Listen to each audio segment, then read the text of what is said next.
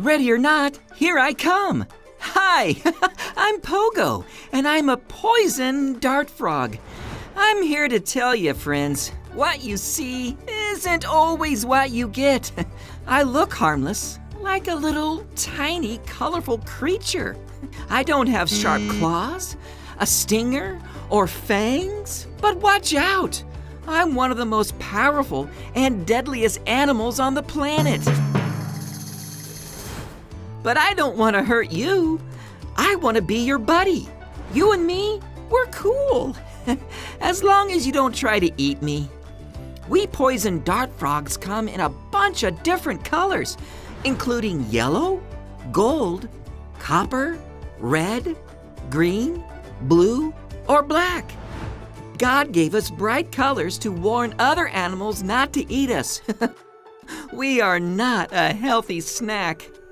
We have aposematic coloration. That's a fancy way to say that our colors scare off potential predators. My colors are like a sticker that says, "Yuck, do not eat." Yep, most of the time these bright colors do the trick. God's super cool design for me keeps me safe and alive. Thanks, God. God helps people too, including you. In fact, before he went back to heaven, God's Son, Jesus, promised to send a helper for his friends. Jesus said that when the helper came, his friends would be ready to tell people everywhere about Jesus and God's love for the whole world. Then, just like that, Jesus went away on a cloud. Whoa! His mission on earth was complete, and it was time to return to his Father, God. It looked like Jesus had left his friends on their own. But remember, what you see isn't always what you get.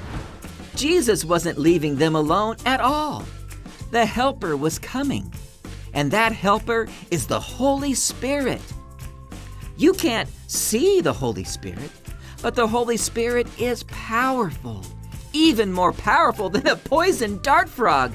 It's tough to fully understand, but God is 3 in 1. That's called the Trinity. God the Father, God the Son, that's Jesus, and God the Holy Spirit.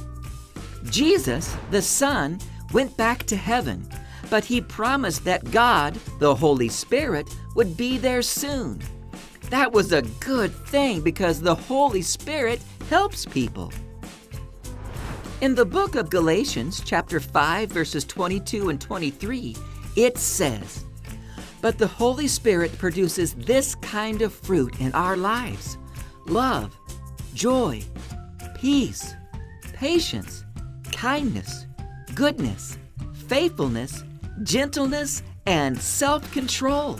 The Holy Spirit helps you lovingly and joyfully tell others about Jesus. The Holy Spirit will help you tell your family about Jesus, and people in your town about Jesus, and people who are far away. The Holy Spirit helps you tell everyone about Jesus. The Holy Spirit helped Jesus' friends in the Bible, and the Holy Spirit still helps Jesus' friends today. The Holy Spirit helps us. That's good. I'm really glad that God helps me stay safe and sound. And I'm glad you don't think I'm yucky. Let's be friends. I promise to stay off your pizza. Ha! Pogo pizza! Ooh, gross! Bye!